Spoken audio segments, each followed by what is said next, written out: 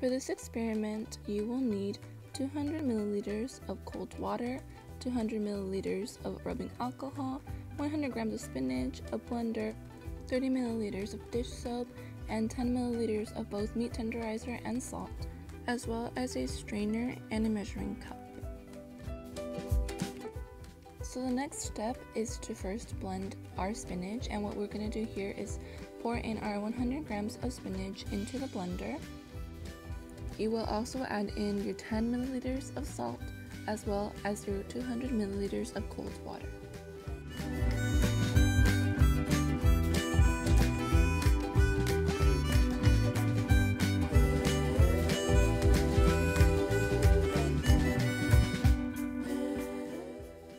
When those are mixed in together, you will want to blend them in the blender until you have a soupy-like texture.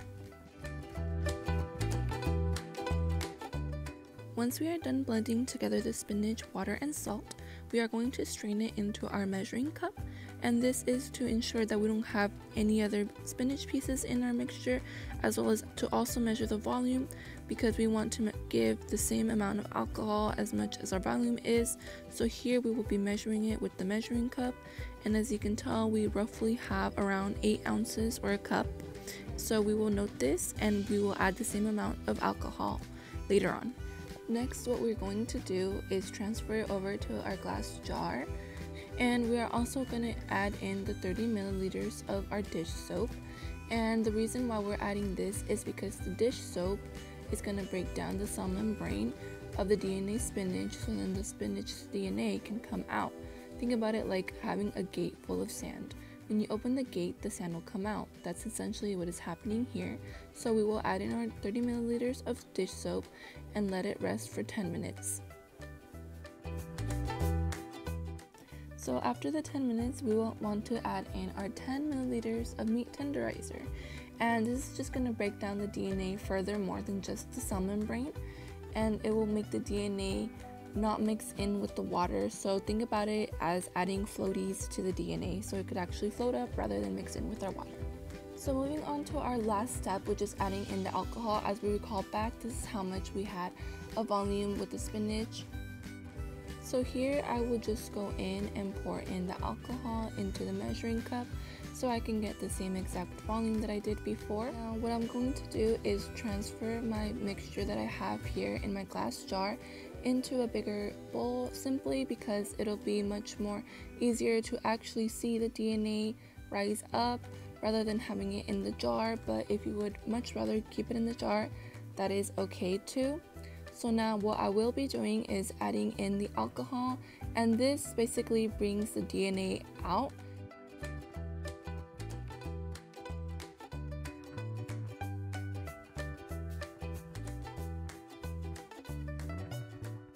Here is a much closer look of what the spinach DNA looks like.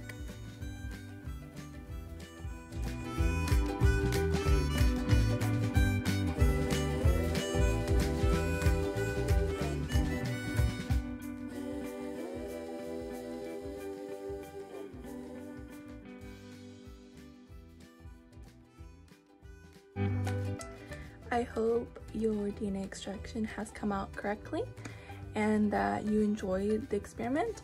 And so I just want to take a moment to talk about the importance of DNA. So as we know, DNA is actually named deoxyribonucleic acid, hence the long name. That's why we have a simplified version, the abbreviation DNA. So DNA is very important, and it's actually in every living thing. So think about every person you've met, they have their own DNA, as well as plants. Plants also have DNA, and DNA actually helps determine what we may look like. For example, DNA may determine how tall we may be, what our eye color may be, and what color our hair could be as well. And it's the same thing for plants. It could determine if the plant is going to be tall or short, or if the plant could be a green color or yellow color. DNA could sometimes be seen in textbooks like this, and as you can see, it could also be seen in real life, as we know from the experiment, as this. So I hope next time you eat your spinach, you think about the DNA that you extracted and how it helped to determine what color the spinach was. See you next time on the Kitchen Lab.